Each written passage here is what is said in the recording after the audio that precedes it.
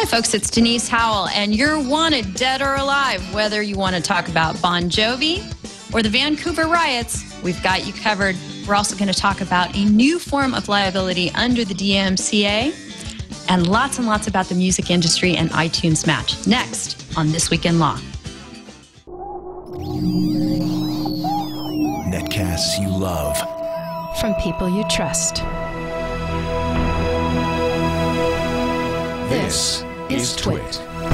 Bandwidth for This Week in Law is provided by Cachefly at CACHEFLY.com. This is TWiL, This Week in Law with Denise Howell, episode 116, recorded June 17, 2011. Slippery when web. This episode of This Week in Law is brought to you by Netflix. Watch thousands of TV episodes and movies on your PC, Mac, iPad, iPhone, or TV instantly, all streamed directly to you, saving you time, money, and hassle. Your free 30-day trial is waiting for you at netflix.com/twit. Hello, everyone, and welcome to This Week in Law. Let me start that again. This Week in Wall? It's a little backwards. 5, 4, 3, 2. Hi, everyone. It's Denise Howell, and you've joined us for This Week in Law. Start your web-driven media entertainment device, because we're here to try and tell you and unpack for you the most important developments in the legal world that might affect it and everything else you do with technology. So we've got a great panel this week. We've got Nilay Patel back on the show. Hello, Nilay. Hey, guys. How's it going? Going great. Wonderful to see you again. I understand you're podcasting elsewhere this afternoon, too. Yeah, tonight, the This Is My Next podcast will be on at 6:30 tonight Eastern. Great, so perfect. We're a day late. We moved into our offices in New York today, or this week, so we're a little late, but we'll be on today. Congratulations. Usually I don't like to compete with you, Denise. I like to let you have your own day. Oh, we can just sort of flow the one into the other, so Absolutely. Glad to have you guys joining us later, too. And with us today as well is Evan Brown. Hi, Evan. Hey, how's it going? Happy Friday to you. Happy Friday to you as well. We're going to have a fourth panelist coming on shortly. That's David O'Brien from Technically Legal. But we are having our own share of technical issues. And David's actually working on a Supreme Court brief. So those things have coincided to make him the last person to join our motley crew today. But we will have him coming on shortly. Before we get to him, I'd like to get to some copyright issues to start off the show. We talked about iTunes Match last week, and I felt like we were just getting warmed up. So I don't want to leave that one alone. I don't want to stop chewing on that just yet. So I'd like to bring it out again. It seems kind of funny to be talking about something that we won't even get to experience firsthand until fall, but that's Apple for you. Announce and let people cogitate, and then we'll get to kick the tires on it somewhere down the road. But one organization that has decided not to let anybody kick the tires on it as far as they're concerned is an independent music label known as Numero Uno, or just Numero. And they, Numero Group, they're based in Chicago, close to Evan. And they've gone public with the fact that although Apple has paid a good deal to the record labels, the big four record labels, in exchange for being able to have the right to locker the music centrally and deliver it to people on whatever Apple device they choose, they are not doing so well by the independent labels. And there's a great piece by Chris Forsman over at Ars Technica where he interviewed the head of that label, and his name is Rob Sevier, and asked him a bunch of questions about why they've opted out of iTunes Match. And the crux of it is it's just not going to pay their artists enough money. So, maybe that doesn't matter to so many people. Maybe all they want is major record music, but it is an interesting little twist. And it's something that Bob Lefsetz has brought up as well, that the artists are really kind of getting the raw end of the deal here. Nilay, any thoughts on this? That question about the artist getting the raw end of the deal, I always find it really interesting because, traditionally the record label is the one that's supposed to pay the artist, not the consumer, right? And there's this disintermediation that the internet has caused, where now it feels like we should just be paying the artist directly. But what Numero does is they do what the record label is supposed to do. They take the music, in this case, old music that people have forgotten about, they repackage it, they remarket it, they do all of these services in the middle that an artist can't really afford to do on their own. And they're kind of expecting to get paid for it. I mean, I don't know that Numero is really looking out for the artist. In a lot of the cases with their catalog, these artists are dead, right? They're looking out for themselves and what they provide to this music in the past, they've bought the licenses to. So I feel like it's almost a red herring what their argument is. Oh, this isn't going to pay the artist very much. They're saying we're not going to get paid for what we're doing. And this quote, we'd rather the LP or the CD be the backup and not the cloud. I mean, that thinking is that makes you a dinosaur, right? Nobody wants the CD to be their backup anymore. The biggest problem with Amazon and others in iTunes in the past was that you bought the music and then you bought a laptop or a phone or whatever, and you had to pay again to download, which I think most consumers thought was really stupid. I certainly thought it was stupid. I'd already paid Amazon for the music. Why can't I just download it again? And that's kind of where we're getting to, is you're buying these licenses. It's actually a license transaction where you're buying a license to some content. And the bits don't matter the same way that the CD used to matter as a tangible physical copy. And, so I get it. That any transition comes with winners and losers. And in this case, the people who make extravagant physical objects like this label, they're going to be the losers. But in the long term, I think the consumer wins because they get to buy a license to some media that they want. They don't have to worry about storing it. They don't have to worry about backing it up. They don't have to worry about preserving a physical copy, which is an extreme burden on the consumer, really. And they just have to worry about listening to music, which is all anybody wants to do. And so for labels to complain I feel like they're just saying, well, we're going to be left out. Like the things that labels do, promotion and marketing and all this stuff, we're going to be left out. And now it's up to the artist to say, well, listen to this song and pay me, and then now I can pay for additional marketing. It's a balance. I don't know if it's good or bad, but it's definitely a transition.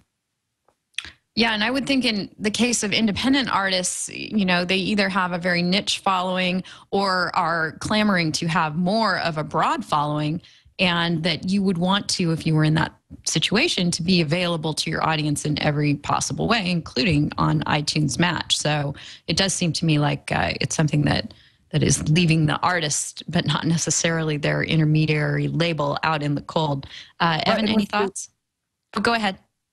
I was just going to say, it's like if you've stolen the music, if I've gone out, we're talking about Bon Jovi a little bit before. If I'd gone out and stolen Slippery When Wet, and I'm still listening to it, right? Bon Jovi gets some incremental revenue from iTunes Match now. Maybe it's nothing, or maybe it's close to nothing. Maybe it's a penny. But that's one penny that they didn't have before. And laughing in the face of that penny is kind of like, well, then the people who stole the music are just going to keep listening to it for free. You might as well take the penny, and figure out a new way to make revenue. Right, or old ways to make revenue. We were talking about Bon Jovi before we started recording today, and Evan was talking about how they're able to pull in huge current audiences to concerts. Is that right, Evan? That was the point I was making, and just to say it for the benefit of those who are actually watching live now or listening later, the point I was making, and I was kind of being humorous about it, was how smart Bon Jovi and all those who are, the label and everybody who's promoting it has been to extract money from two different generations. My parents' generations, bought the cassettes for their kids, or, gave them allowance money to the kids to buy the cassette. Now that I'm a 30-something and I have friends who are 30-somethings and 40-somethings, they're paying big bucks to go, be front and center to watch him in concert. So, there's something to be said about that, which stands for the proposition that there's so much more, this is obvious, of a revenue stream. There is a huge revenue stream that is outside just the sale of music, whether that be over the internet or from the cloud, or stored in the cloud, and the what Nilay is calling the incremental revenue from that, or whatever. So it's much broader than sometimes our first perspective on all of this is. As far as what this indie label here is saying, this Numero group is saying, it's hard to really get an idea of what their true motives are here, because it seems to be tinged a little bit with nostalgia, which is easy to understand in all of this stuff. You know, the quote that we were talking about just a second ago about how his preference would be that the backup be the LP, or even better yet, vinyl. That notion, that sentiment is, I think, apples, you know, is an orange to the analysis of apples to apples comparison of what we'd be doing when we look at the pure economics of music, and when we look to the benefit of the consumer and how they actually get music and the convenience and the costs and all that stuff. And because there's that external influence of this nostalgia, you know, the attachment to the tangible aspect of music, it's really hard to see what is motivating this kind of discussion, even if that's something other than the incentive that Numero Group may have to speak up in this time of change, just to draw attention to this fact for the sake of Numero Group's own benefit. And it's something that's compelling if it's done in the name of the artist interest, because that's something that will make people's ears perk up and listen to, and perhaps for the first time think, oh, wait, maybe this whole notion of iTunes Match and music in the cloud is not all that great, because it will stifle the creativity of the artists. There's a number of different ways that one could examine the motives of the different commentary on this issue. Well, here's another really interesting quote from CVA is, "We are primarily a physical goods company. We don't get too bogged down in bootlegging. But for Apple to say that your bootlegs are welcome, it just bothers us." Now, I think it's, you know, Apple's selling a digital product. You know, I think iTunes Match is in many ways a half step. I think they didn't go all the way. They didn't do. I can get into that later. But to say we're a physical goods company and now Apple's coming in and effectively, obsoleting our physical goods with digital technology, that's where they're lost, right? I don't think you can continue to be a physical media company, right, where you make some object of media and you sell it. You know, and if you look, you know, the Amazon example is a really good one. They're aggressively pursuing what they see as the digital future of books, right? And they're going to keep selling the physical books as long as people want them, but people are already buying more digital books. And, you know, Apple upended the music industry by saying people don't want to buy CDs anymore. They're going to want to buy digital copies of music. And everybody's trying to do the same with movies in the living room. So, you know, you feel bad, right? It's nostalgia. You feel bad for these companies that have done something for so long. But, you know, I think it's a kind of ridiculous counterexample, but it's like if the teleporter came out tomorrow and we were all sad because GM was like, well, we don't get to make cars anymore. Well, that's sad, right? I still want a Corvette, and maybe some little company should still make those. But the teleporter is going to be the future, you know, and you got to let it go. And I feel like that's what these physical media companies are going through right now. That's what they're experiencing. Right. Yeah, I think they almost have to look at it as a loss leader, that there's, you know, a niche of people who will continue to want things like vinyl for very niche-y reasons, you know, for audio quality and the experience and the feel of the actual object in your hand and the grooves being played by the needle, et cetera. But, you know, that's going to be something that they're just going to have to suck it up and make available. It's probably going to be expensive to make those items. But, you know, you can carry that on for nostalgia purposes. But you should take that revenue and pay the artist, right? You should take the cost of what it takes to make. I mean, I'm sitting in front of a rack of CDs. Like, I'm not. I find they're, you know, they mean something to me. I acquired them over time. But shouldn't these labels be taking all the money they're spending on producing pieces of plastic and use that to go develop new artists and actually pay artists more money? I mean, isn't that more valuable to us than we made, you know, this thing that you can buy? I mean, it's like newspapers, you know. If I was running the New York Times, the first thing I'd do is shut down the printing plants, because I know that news to me is more valuable online than to have some thing. And that thing, you know, has emotional resonance to me, but it probably won't have any emotional resonance for my kids. Yeah. I mean, I don't know if I would shut down. Sorry, Evan, I keep cutting you off. I don't know if I would down. I'm shutting down. I don't know if I would shut down the paper. You know, I mean, I could see that there would be a reason and a customer base. You know, as long as you could make the economics of actually producing a limited run and distributing it work, then why not keep the physical product in some way, shape, or form? But it shouldn't be the going forward soul of your business. Now, Evan. Sorry. Well, I mean, we're making a distinction here between aesthetics and utility, because, Nilay, you were saying, shut down the press, do all this stuff, or stop making plastic, for the benefit of the artist, because you can dump more revenue toward the artist, and that's going to make, the musical experience better. So, what I was saying, it's an apples and orange comparison if we're going to try to translate one into the other, just because those have two different meanings to the consumer for different reasons or whatever. And so an irony I see in all of this is that, whereas CDs and tangible media used to be where the hits came out, I'm thinking of this in terms of a long tail analysis. The irony of this is that, the tangible medium now may occupy a place out there in the long tail just for those who are enthusiastic about the tangible experience or something like that. It's no longer what dominates the marketplace, but it's something that's out there and still plays a role, not because it may be the best and the easiest way to get to it, or not because it ultimately benefits the bottom line of the artist, but because it's just something that the consumer likes for its own sake. It's the exact analog, perfectly analogous to what you were saying in the world of the teleporter. You still may want to have a Corvette. I personally would want a Barracuda from 1973, but there's that whole notion, that the desire that the consumer has there. Right. I think that's why vinyl is actually still very popular, and actually I think becoming increasingly more popular, because if you're going to say, well, now it's the physical experience of music that's important, right? You have this big object that you're buying and you have to store.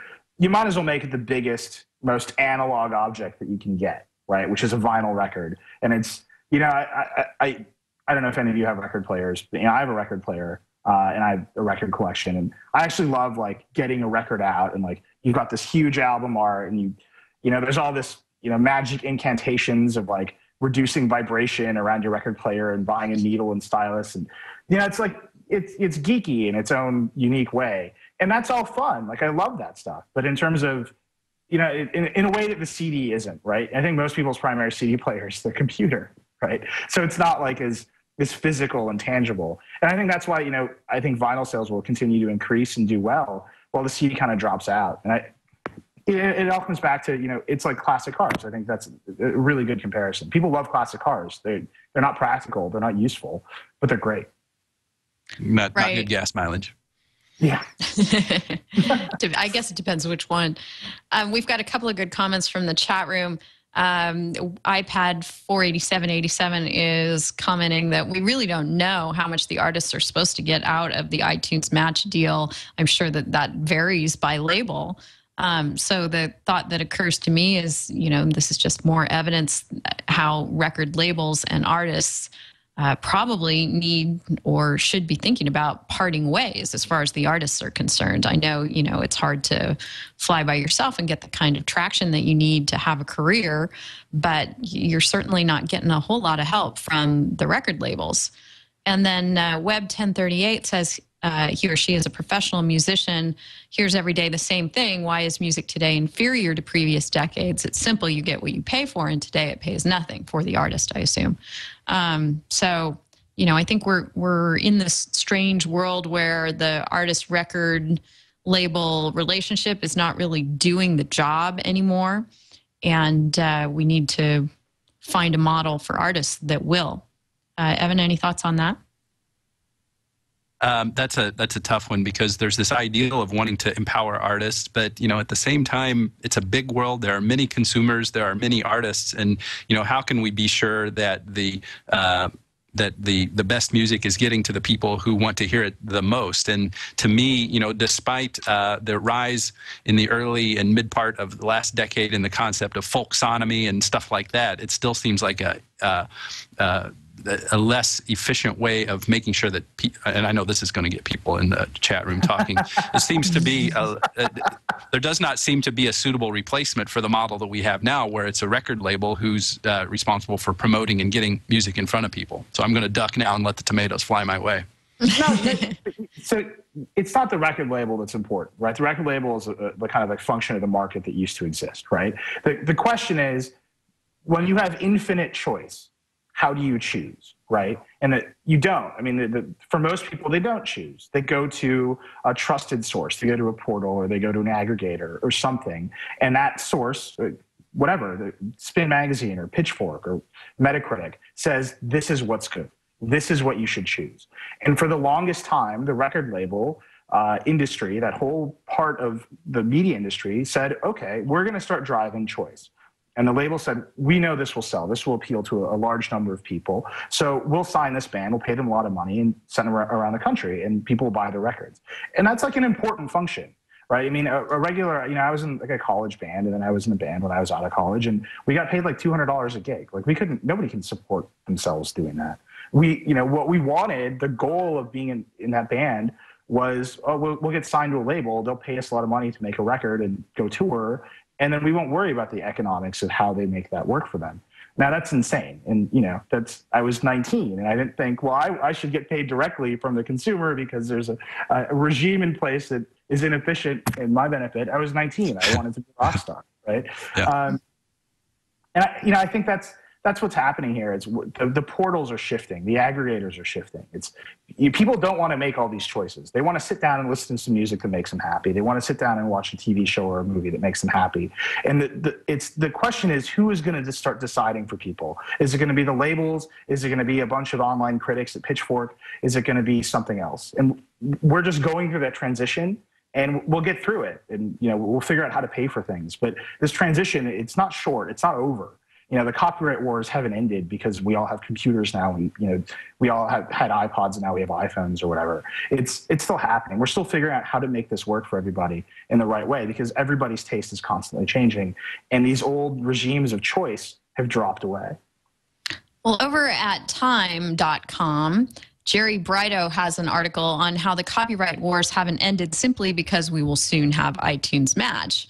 And he makes the point that your music isn't any less illegal simply because you're legitimizing it in some way through iTunes Match. And we talked about this a bit last week, that, technically you could still, if you have some enormous Napster era music library lurking on your computer, you could still get sued for that by the RIAA or, another interested party, and find yourself in the terrible boat of having paid for this service and also face the, terrible statutory damages liability that is available under the Copyright Act. I think it would be a really interesting and high-profile lawsuit were that to happen, but it is possible.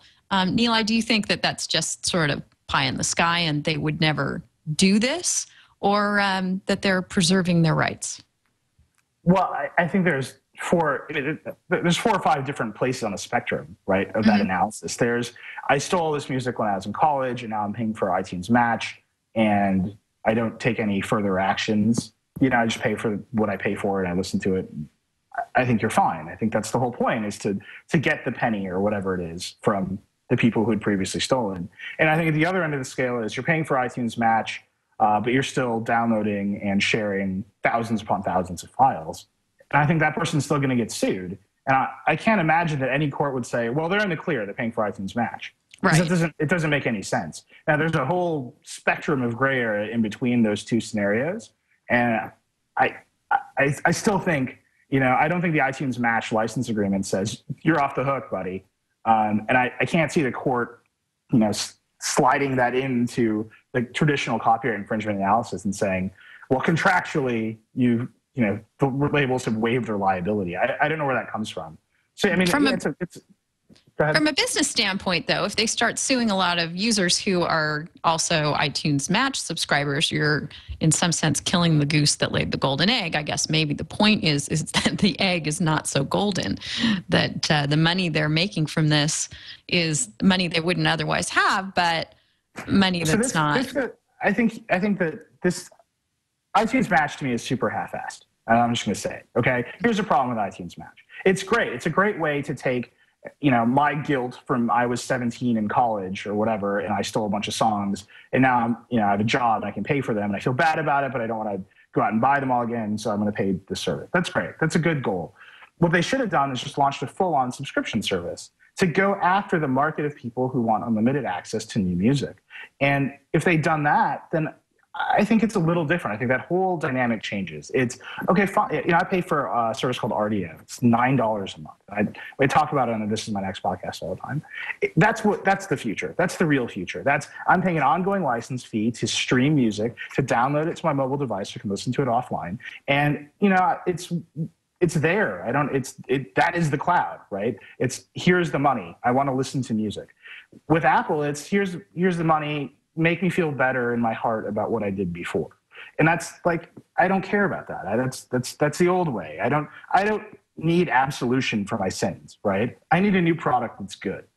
And I need to move forward into the future. And that's Apple. I think they missed it. I think they missed an enormous opportunity to awaken the sleeping giant of consumer demand for subscription services. And they've gotten halfway there. I certainly hope that they'll go all the way there. Right. And I have a couple of other just sort of lingering thoughts about this.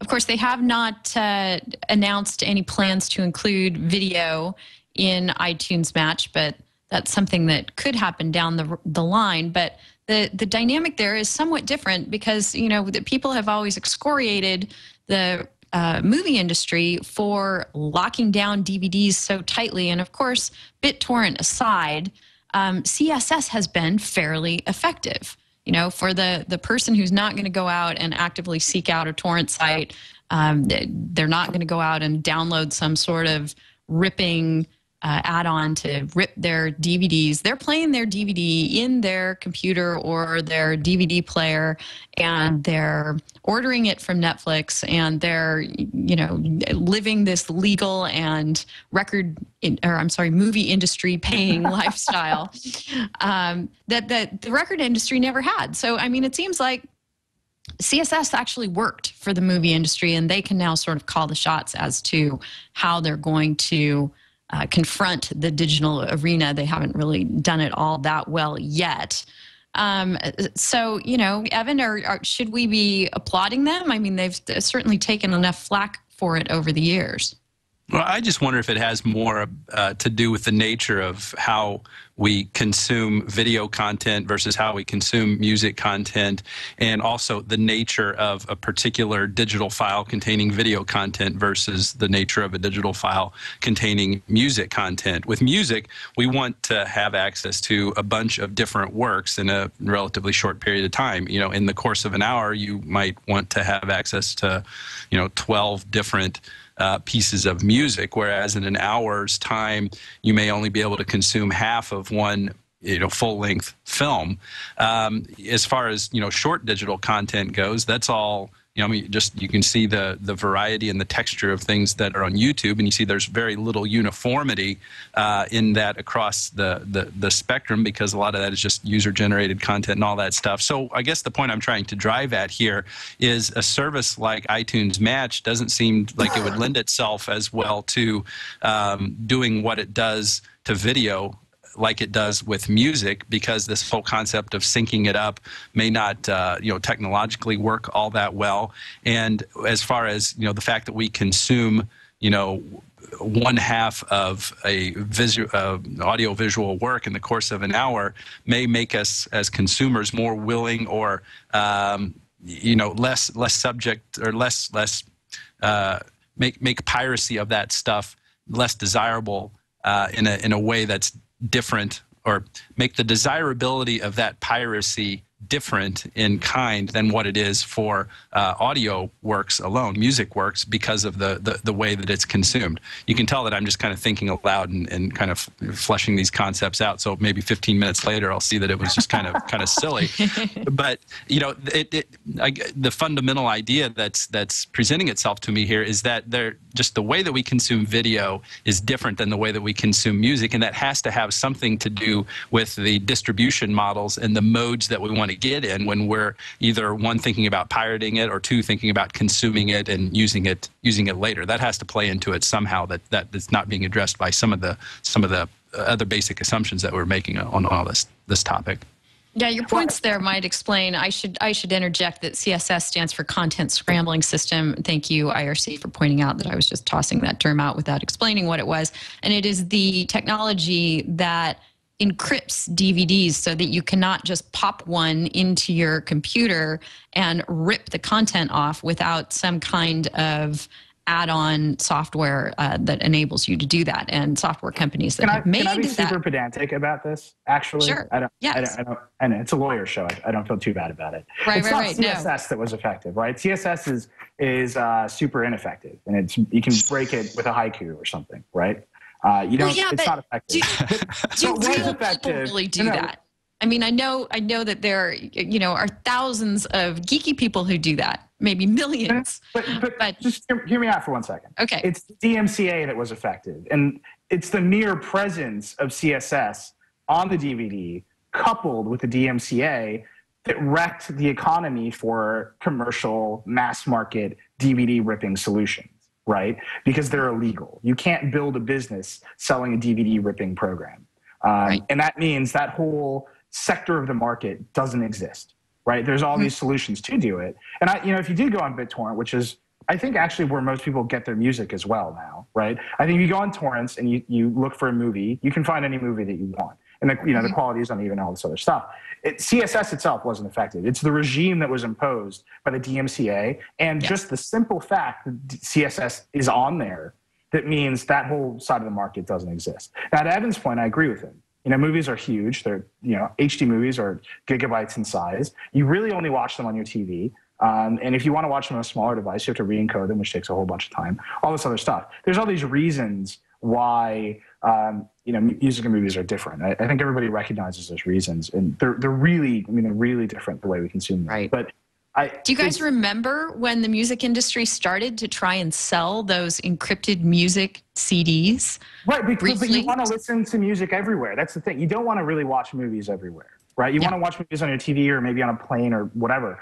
With music, you want it everywhere. You want it in your living room. You want it in your car. You want it on every piece of portable gear you have. You want it on all of your computers. You want to share it. There's all these things that you want to do with music that DRM stands in the way of. With movies, it's you want to watch it. And so that's why Netflix, in many ways, is the iTunes match of the music of the movie industry. Maybe you ripped Ferris Bueller's Day Off. Well, now it's on Netflix. So you've paid your penance and you've moved on, and you're paying your $7 a month Netflix. And to me, that's more meaningful. I don't think anybody ever complains about Netflix DRM. It's DRM to hell and back, right? But nobody complains about it because it works everywhere. They've solved that core problem of distribution, which Netflix works on your computer, it works on your iPad, it works on your TV, it works on your Android phone, if you have a special Android phone. And that's really the key to DRM. Michael Gartenberg, who used to write a column for me in Engadget, always used to say, DRM is fine. Just don't use it to protect your old business model. If you use it to create a new business model, everyone will love you for it. And I think that's true. Yeah, good lesson. The folks at the Electronic Frontier Foundation and others have been lobbying the music industry for years to adopt a compulsory license sort of regime in order to combat or face the economic realities of illegal downloading. Do you think that iTunes Match sort of is a substitute, contractually, privately agreed substitute for that kind of a regime? What do you think, Evan? Whether iTunes Match is a replacement for what? Compulsory licensing. So, a tax that would be imposed on everyone that takes into account that music is illegally downloaded and, skims some money off and sends it over to the suffering and put upon record industry because, things like healthcare and education and alternative fuels and global warming, are not as important as making sure they get paid. Wow. Yeah, that's good. To be honest, I had never even thought about it in those terms. And clearly we can make some arguments to make it sound like a compulsory license. But what I think would happen if we were to go through that analysis, we would see that it may end up in the same result, with the same result as what a compulsory license would. But there are plenty of kind of practical distinctions that we could make to show where it's not really representing those interests in the same way. The nice thing about it is that it does seem to actually get both interests, the public interest, the interest of the consumer dealt with, and the interest of the content industry dealt with. The question that remains is how effectively is that dealing with being done, and whose interest is actually being taken care of better than the other.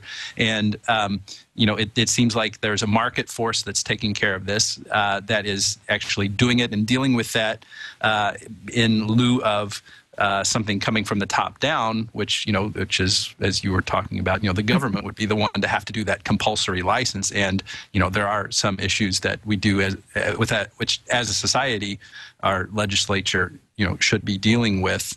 The least of those not being that you shouldn't send dirty pictures of yourself with using Twitter and YFrog. There should be a compulsory tax for dong pictures on Twitter. You just have to, you owe the government like $50,000 because you screwed up. I think you guys just solved global warming. There we go. Carbon offsets for DM fails. Yeah, that'd be good. I feel like I always sound like a crazy socialist when I talk to you. I don't know why. You make me feel bad about my faith in the government.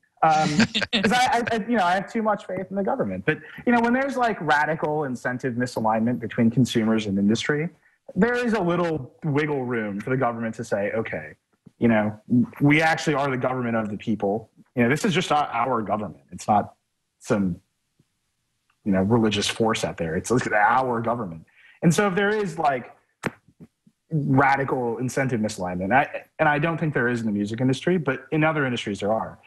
When there is that misalignment, I think it's appropriate for the government to say, well, this market is not serving the best interests of the consumer. It's not serving the best interests of policy or society. And here's a tiny little bit of regulation. Now, I don't think compulsory licensing in the music industry for people who download music is evidence of it's like a solution. I don't think there is enough misalignment there, but in other cases there are. I think like, this is going to sound insane, but I think like DRM interoperability is actually like the industry will never get there on their own, and consumers will always suffer.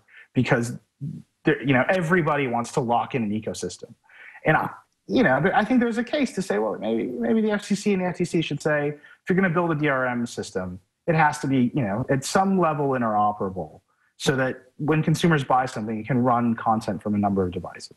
And I don't think the market's really young, and I don't think we've seen enough harm to justify that yet. But I wouldn't be surprised if 10 years down the road we got to that point, because I don't want 10 different locked ecosystems in my living room. I just want to watch content and be happy and pay for it. Yeah. Right. Well, on that note, I'm leaving. Apparently, it was a total chat killer.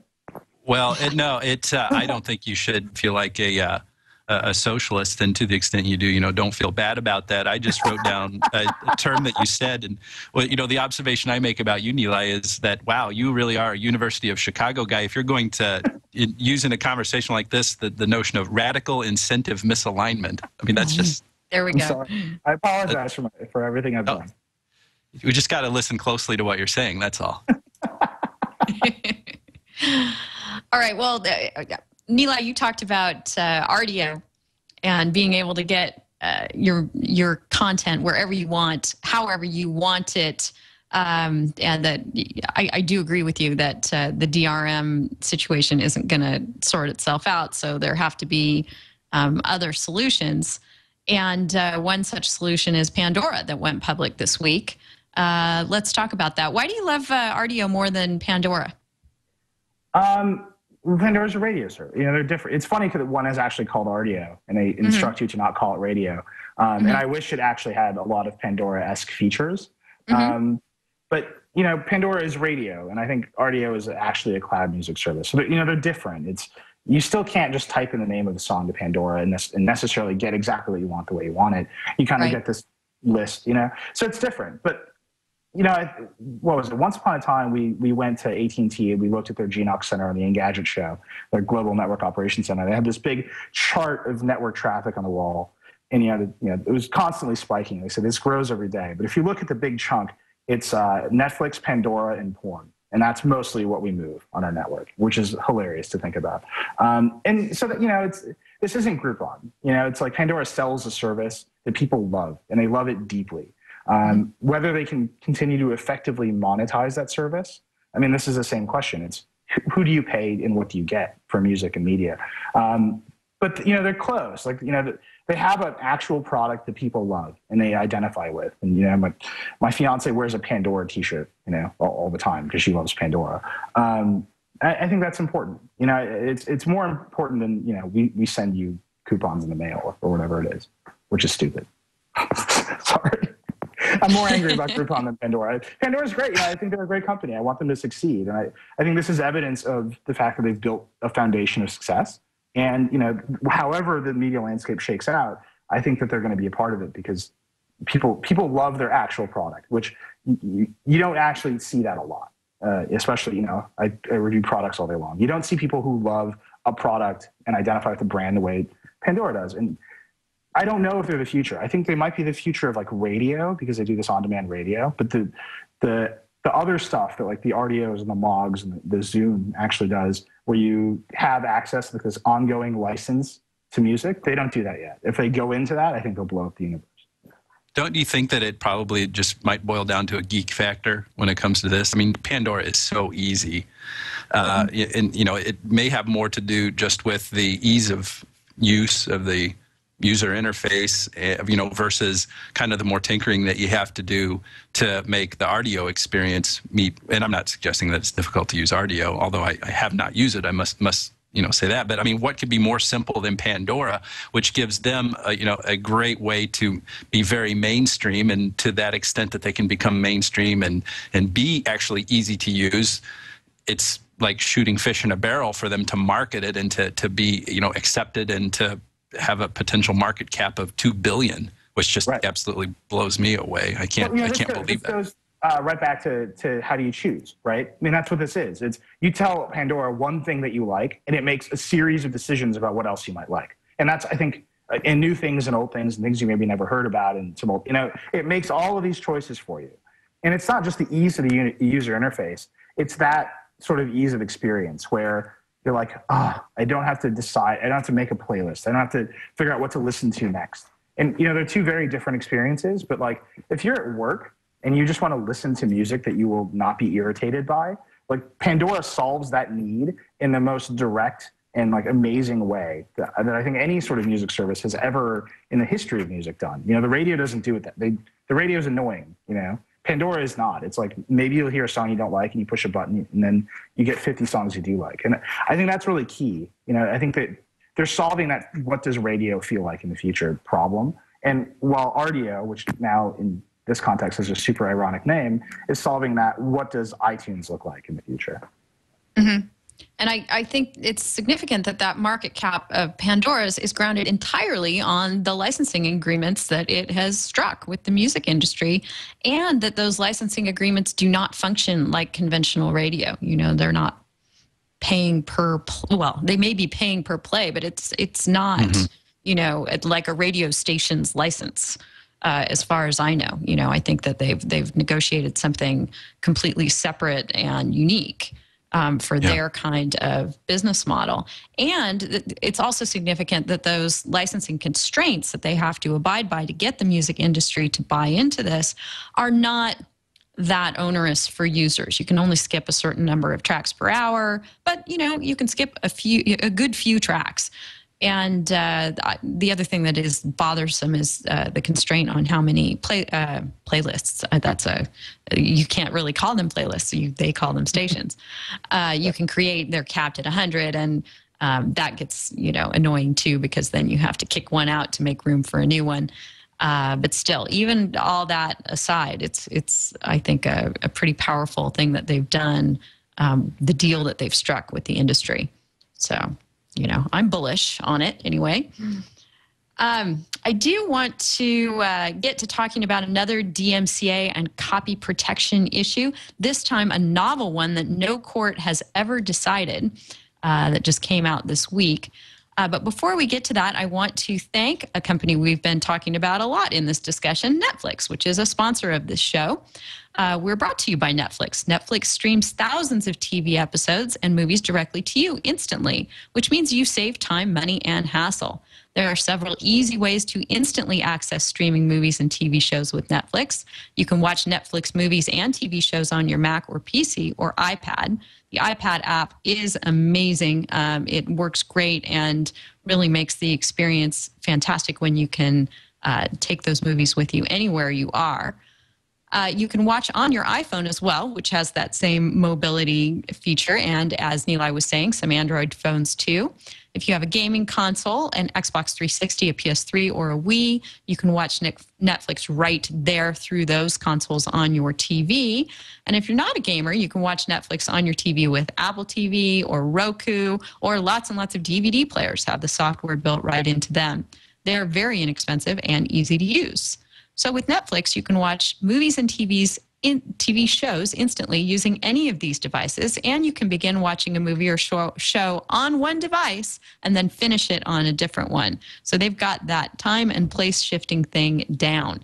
Whichever way you choose to access Netflix, you can watch as many movies and TV shows as you want, anytime you want, and you can cancel anytime. So try Netflix today for 30 days free. Go to netflix.com/twit. Be sure to use this URL when you sign up for your free trial. And we thank Netflix for their support of TWiT and This Week in Law, and we hope you'll enjoy watching with Netflix too. So let's talk about these nude shock jock DJs who had a photo taken of them by a magazine. Their radio station decided to use that photo. They liked it so much that they took out the attribution in the photo and then put it up on their website and encouraged users to mix it up, play with it, reuse it, etc. But they were neither the photographer nor in the licensee nor in any way the rights holder of the photo. And they took out, a watermark kind of thing on the photo that said who it did belong to. So there was a DMCA-oriented lawsuit brought that got tossed out at the trial court level on summary judgment. The magazine lost. But now the Third Circuit has gotten that case and issued a decision and decided, as no other court has before, that these photo credits, watermarks or another sort of indication on a photograph of the attribution of that photograph is going to be a copy protection device that is covered under the DMCA. Nilay, do you think that this will have broad ramifications? That's insane. My understanding of the DMCA is that it has to be like an effective lock, right? Isn't this language? It has to be an effective copy protection device that can actually prevent people from making copies. And I don't know how the Third Circuit got to there. This feels to me like it should just be a straight up infringement case. I don't know. I'd have to read the decision. I'm just reading this Hollywood Reporter article. But that seems to me like it's completely wrong. The basic level, you were talking about CSS. And the CSS is ineffective, right? You can hack it in any number of really trivial ways. But the court found that because it's there and it actually protects people from making copies or protects the rights holder from other people making copies, that it's effective within the bounds of the law. But that's the core of it, is that it does something. A watermark doesn't do anything. It just makes you feel bad because you're a jerk. And I don't think that's like an effective technological measure that prevents people from making copies. Well, it actually is a different part of the DMCA than, the parts that deal with the anti-circumvention, that gives rise to this cause of action, this messing with copyright management information. So, as much as it's... That's right. Doesn't that sound like it should... I haven't read this. I apologize. I sound stupid. I haven't read this. I'm just riffing here.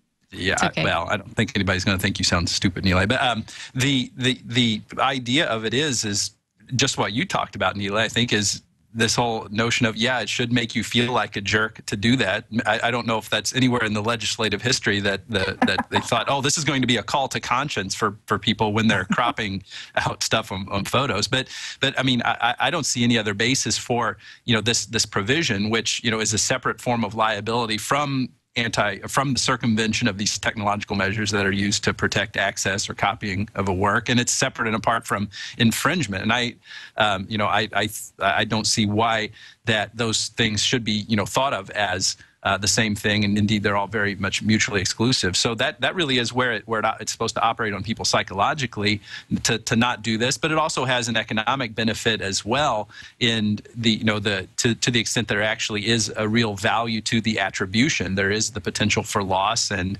it's probably the closest place anywhere in the Copyright Act that at least in the U.S. and it's the closest place in the U.S. Copyright Act where we deal with something like the idea of moral rights, a concept that's clearly recognized in Europe. And it's also kind of recognized in Section 106A of the Copyright Act. I don't want to get too arcane with all this stuff, but there's something that seems to be baked into this idea of there is something that should be legally actionable for taking away attribution, and this is the closest way, or the most, or the least nebulous way that's articulated in the copyright laws that we have here in the U.S.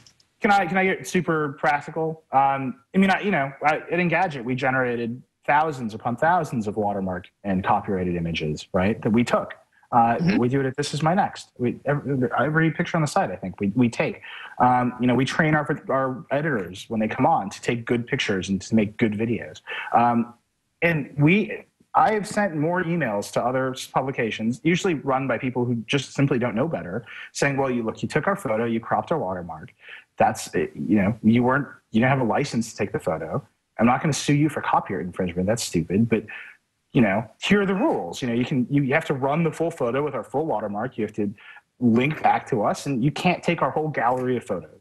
And, that's our policy. It's not encapsulated in any law. But that's like the practical reality of watermarks in the internet. You put them on there so people know this photo came from somewhere.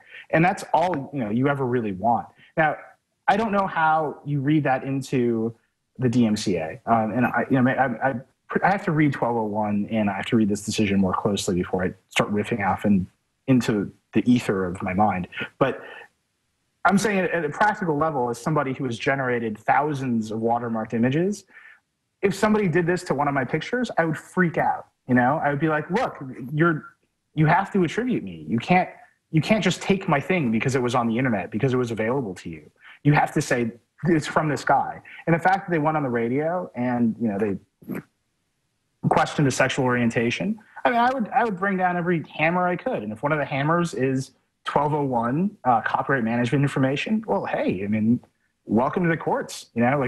These are all the tools I have at my disposal, right? You went off and did something bad, and here are all the consequences I can bring to bear on you. Whether that's right or wrong, that's like that's us on this show talking about the grand, the grand spectrum of law and policy. But I have a certain amount of empathy for somebody who put a watermark in a picture and had that picture stolen. That's happened to me a lot, and I know what it feels like, and it sucks. And I know you've said that you will go back and read all this stuff, but just for your information, it's Section 1202 of the DMCA that all this is coming under, and it's and I think that we do ourselves. The reporter article says 1201. Maybe that's where I'm getting confused. Maybe this got confused. There may have been something to do with it as well, but this whole the provision dealing with the integrity of copyright management information comes in 1202, and it's conceptually very different than any kind of circumvention, like going back to the discussion about CSS. The cracking of the encryption, for CSS would be a 1201 violation, and 1202 is something that's very different. It's a completely different form of liability from the circumvention, which is in turn a different form of liability than infringement. So I just brought up 1202. So this article that was linked, it says 1201, which it was where I got super confused. So 1202B is super clear.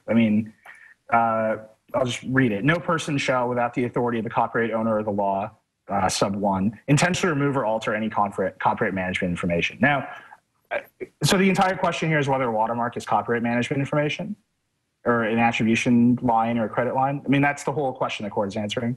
Is that? Yes.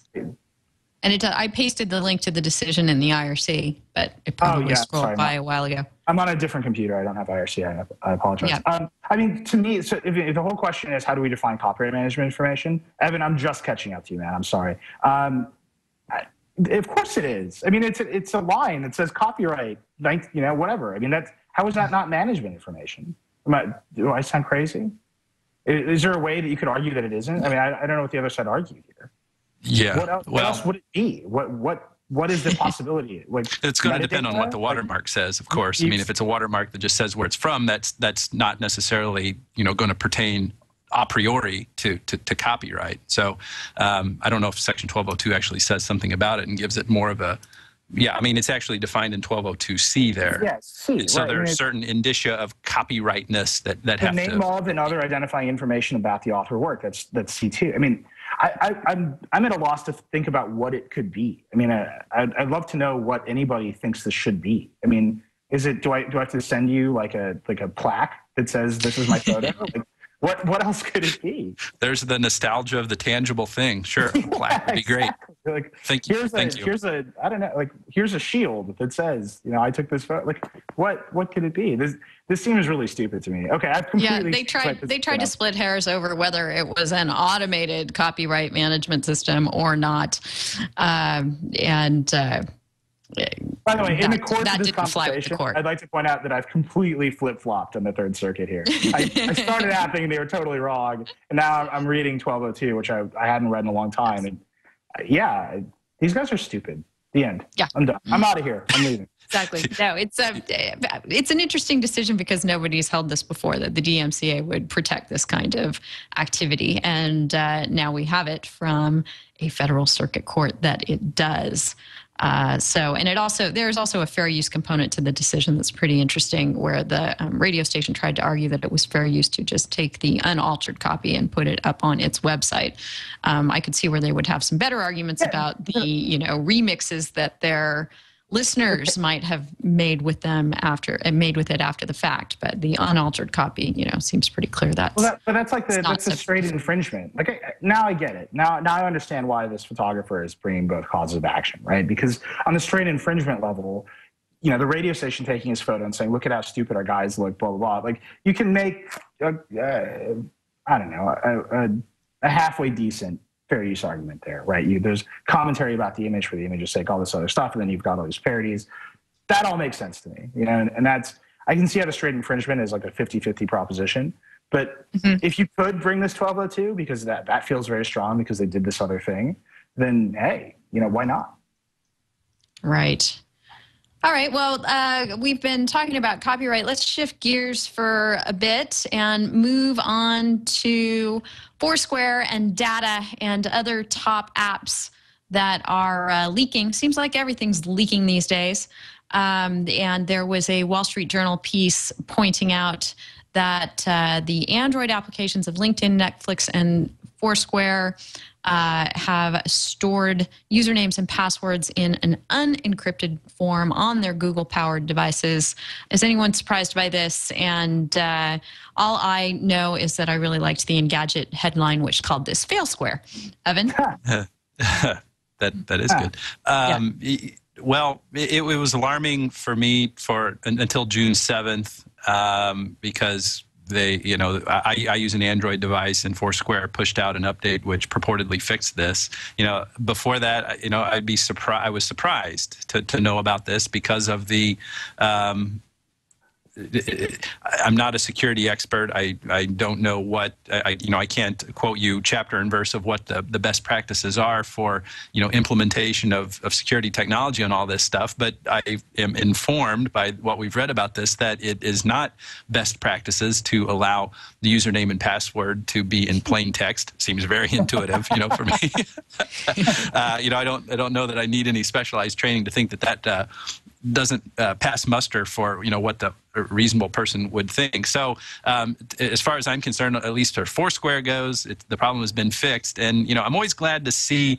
Well, actually, there's kind of a mixed feeling about, when things like this come to light. There's a very extreme position that people can take when they discover vulnerabilities. And what was done here by this firm in Chicago, I should give them a shout out. I don't know them, but, anytime you can shout out to somebody in Chicago, that's all good. This firm that did this, found about this exploit, they just, kind of talked about it and made it very, did a public proclamation. They didn't do like what the Firesheep guys did and actually distributed technology which is going to allow people to easily leverage the exploit and to be very nefarious about it. So What was my point? Via forensics, they're called. Okay, great. Yeah. I kind of forget what my precise point is. It's just, I guess it is that it's good to see that these things are made public so that action can be taken. Foursquare did the right thing by responding immediately with the security fix on this. And, it's obviously inherently good that these kinds of things come to the public attention, and it's even better when they're fixed before there's a chance for there to be actually bad things done once the knowledge of the vulnerability is made public. It's also good that these guys didn't just hack Foursquare and steal all this stuff. I mean, because that appears to be the other way in which we react to security problems now, is to shut down PSN because we're mad. Because what else would we do? We can't control ourselves. We're all too bored trying to get to our music in the right way.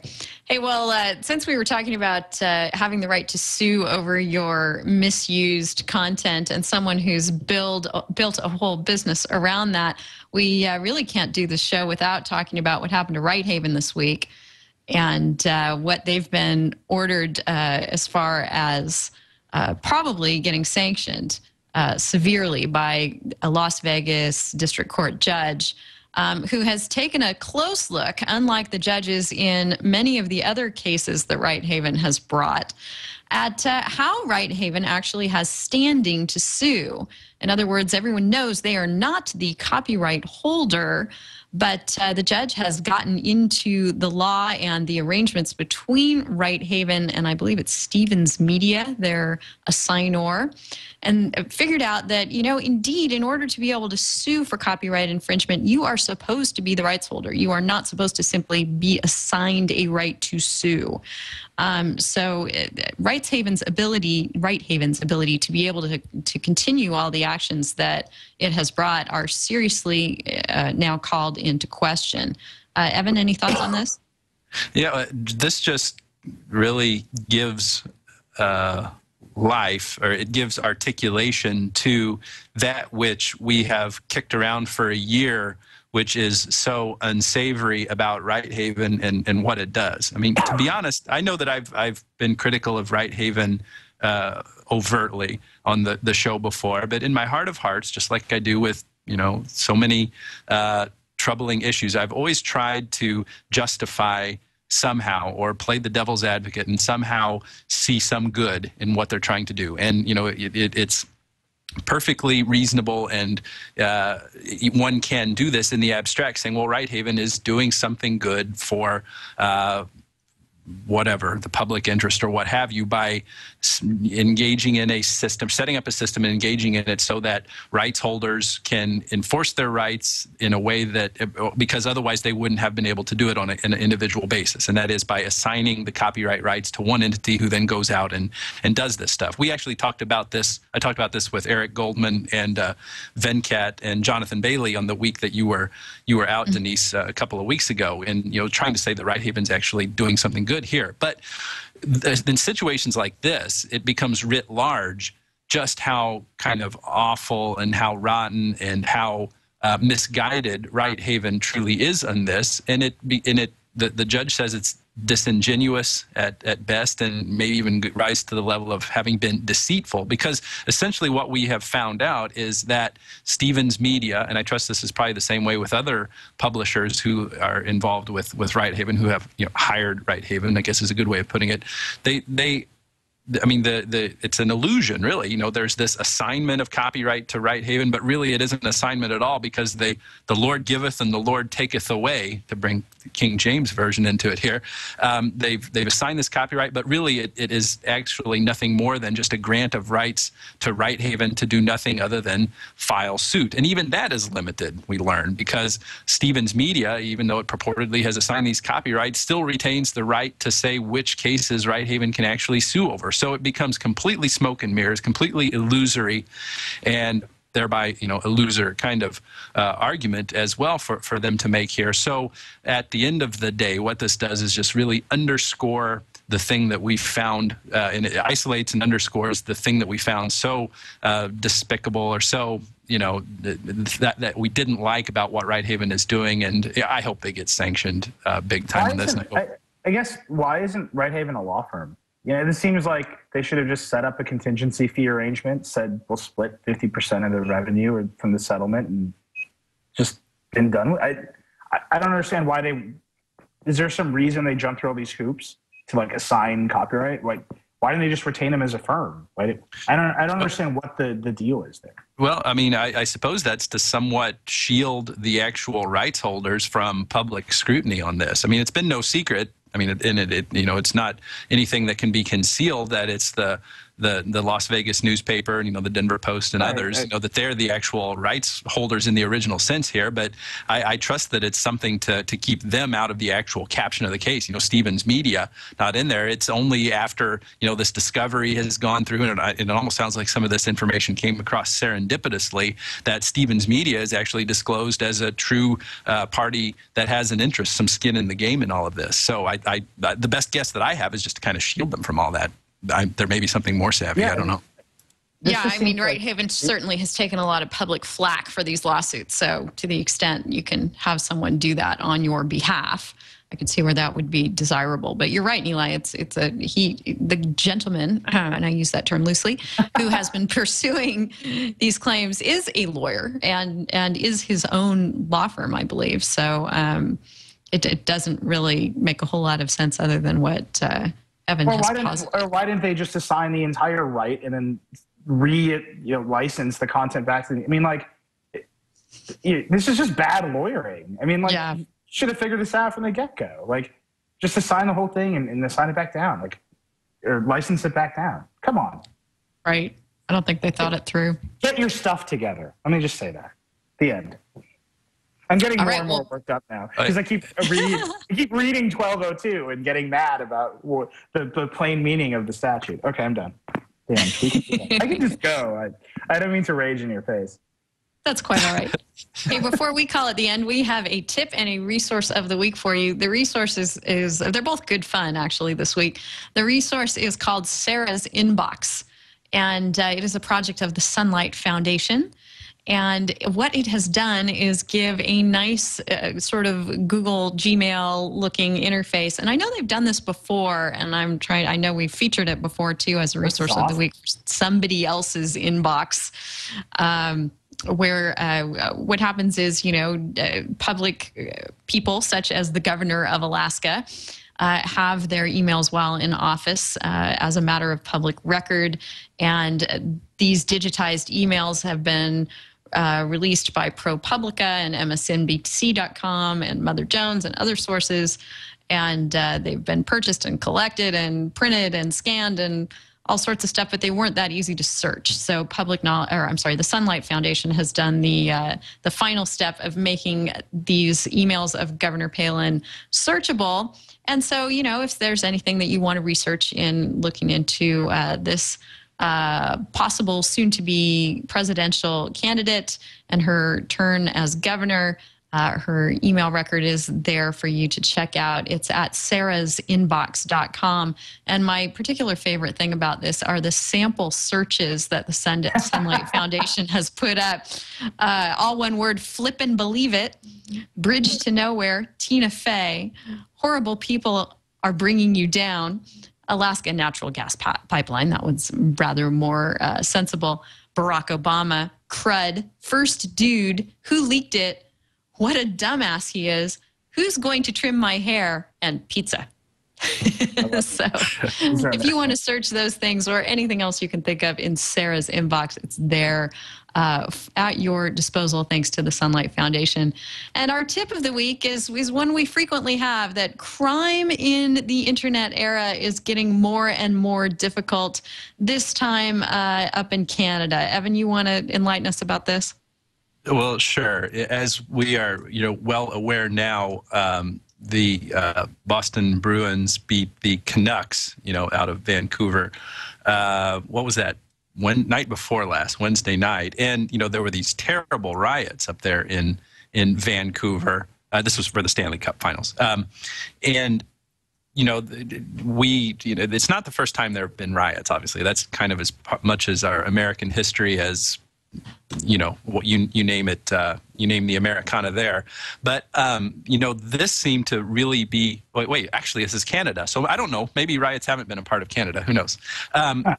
There were these terrible riots in Vancouver. And Wednesday night, I was on Twitter and I saw someone post a link to a couple of things. There was a Tumblr account, and there's, you know, that's vancityriotcriminals.tumblr.com. And then there was a Facebook page set up. Both of these things, their purpose was to have people send in the photos they had taken during these riots. You know, people going around smashing windows, turning over cars, setting cop cars on fire, you know, assaulting other people. I mean, terrible, terrible riots. And, you know, it really has made Vancouver look bad, and it's gotten its you know, it's been run through the mud in the mainstream media. But what is just really fascinating about this, and what really gives perspective and insight into all this, are the ways that social media has permitted the distribution of information about this that has at least two very obvious practical purposes. One, to make this stuff known. You know, it gave me insomnia on Wednesday night. I was staying up until the wee hours of the morning, just hitting refresh on this Tumblr page, looking at the new photos that were coming in. The people were taking of this looting and rioting, you know, with their mobile devices and making available. And, you know, the other benefit from this is, you know, this is a place where law enforcement can go and cooperate in cooperation and collaboration with various users to try to identify who these criminals are. I mean, this is just so fascinating. This side of the human soul, the human psyche that will that underlies, you know, mob action. To see these, you know, how crazy people are acting. You know, there's a picture of a guy. He's clearly identifiable. He's got the match to the, you know, he's got like a rag or something stuck into the gas tank of the cop car, and he's setting it on fire. I mean, that dude is not going to have a defense when, you know, that photo is shown in court. I mean, that's the understatement of the day right there. And that's just one of countless examples. I mean, there are a lot of screenshots from people's Facebook page. One guy, I'm not violating any rights by saying this guy named Brock Anton, you know, idiot of the year here, you know, there was a screenshot from his Facebook page where he was just talking about how he'd broken all these fingers, and he was, you know, beating up pigs, you know, talking about the cops and all that stuff. I mean, there are scores of these examples. So this is just the most poignant example. It just shows us how widely distributed all of these means of gathering and sharing information are, and how in a real critical instance like this stuff can unfold, and this information can be radically distributed essentially in real time. And, you know, it was a terrible thing that happened, but it was fascinating to watch this on Wednesday night. And, you know, and since then, more and more content is coming up there. So the tip of the week is to, well, don't be an idiot, but especially don't be an idiot when there are hundreds of people around you with mobile devices and access to their social media accounts. So let me ask you a question, because I think this goes, you know, the UK has these surveillance cameras, these CCTV cameras everywhere, right? Do you think there's like is there enough of a deterrent effect, right? I mean, you're saying, well, don't be an idiot because everybody has a cell phone camera. But yeah, you can just say, don't be an idiot because there's 10,000 CCTV cameras all through our city. I mean, is there enough of a deterrent effect to say the government should put up all these cameras? This becomes a different kind of situation, because it seems like there is no real practically effective deterrent when it comes to this. I mean, because these are heinous crimes that people are committing, terrible felonies that could put some of them in jail for the rest of their lives. But they're doing it, and there are literally hundreds of people around them. And so that's the thing that's so interesting to me, is the lack of any kind of real effectiveness that this distributed Big Brother kind of vector, or I don't know how to exactly articulate it, but it's the idea that, you know, the Big Brother is operating not so much from the government, but we're all narking on each other, so to speak, with all these photos that we're uploading and sharing. We are the government, for the people, by the people. You don't listen to me. I gotta go. I have a socialist rally to attend. Yes, just don't light any cars on fire while you're there. I think it's kind of ironic that we've got this, you know, our point here is that in the age of cameras everywhere, and, you know, people who have access to Tumblr, et cetera, you're not going to be able to commit a crime like this and have it go undetected. But it's the same tools that allow organizations like LulzSec and Anonymous to do all their activities without getting caught. I guess when all the keyloggers and front-facing cameras are flipped on and recording every single move we make. Every cell phone from now on will ship with a keylogger, and that will provide an effective deterrent to LulzSec. That'll be it. Now, these are questions of like fundamental, like evidentiary relevance, right? This is why we have hearsay laws, and this is why we rely on eyewitness testimony, but we know that that's inherently unreliable in a lot of cases, right? You can commit a crime in front of 100 people and get 100 different stories. You cannot commit a crime in front of 100 cameras and get 100 different pictures. And that's the shift, I think. Ultimately, that's the shift is, tomorrow comes and everybody has a photo, and that's a whole different world than we're accustomed to living. Yeah, Right. and then what's more, these people, these idiots, I'm just going to go ahead and say it, go on and brag about it on their own accounts. That's the thing that adds stupidity on top of stupidity. Yeah, it's hard to throw in the Photoshop defense when you've done that. Yeah, exactly. No, it was a mistake. It was a DM fail. That's not actually my stuff. I'm just going to go with that. All right. Well, be careful out there in your DMs and everything else you're doing, folks. With that, we're going to wrap up this episode of This Week in Law. Thank you so much, Nilay, for coming back on. Hey, I love being here. I love nerding out with you guys anytime. Love nerding out with you, too. Find Nilay at thisismynext.com. Catch his podcast later today, and also at Reckless on Twitter. Yeah, thanks, guys. You're welcome. And Evan, great show again. Great chatting with you. Yes, for sure. It's always good. And, just another shout out to Nilay. This Is My Next is great. I've really enjoyed reading that. I'm so happy you guys are writing over there. You guys have really, you've really raised the bar when it comes to good reporting on stuff. So that's awesome. I really appreciate your work at thisismynext.com. Well, thanks, man. It's just our interim site. Give us the end. Beginning of fall, sort of there. We're going to launch the full thing. We have some big news coming, I think, next couple months. So thank you very much. We're working very hard, but I assure you, a real site will not be a WordPress blog with a $49 theme. I promise. It should be. Why not? Google kept Gmail in beta for 7 years or something. Yeah. So it gives you a great sort of sandbox feel to things that are going on there. So it's great. Yeah. Well, I appreciate the compliments. It's been really gratifying to see people respond to what we're doing over there, and I promise we're gonna try to live up to the hype. We're going to do our very best. But thank you very much. Right on. Cool. All right, so find Evan between the shows over at internetcases.com, and he's Internet Cases on Twitter. You can find me between the shows by emailing me. I'm Denise at twit.tv. I love to hear from you guys. You can leave comments on the shows over at bagandbaggage.com, where I post them.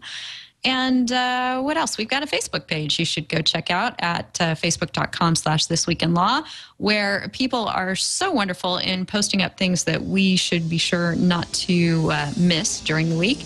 And we also try and have some discussions about things we're going to talk about on the show. So find us there, and find us next week at 11 Pacific, 1800 UTC at live.twit.tv. We'll be here recording then. We hope to see you. Bye-bye.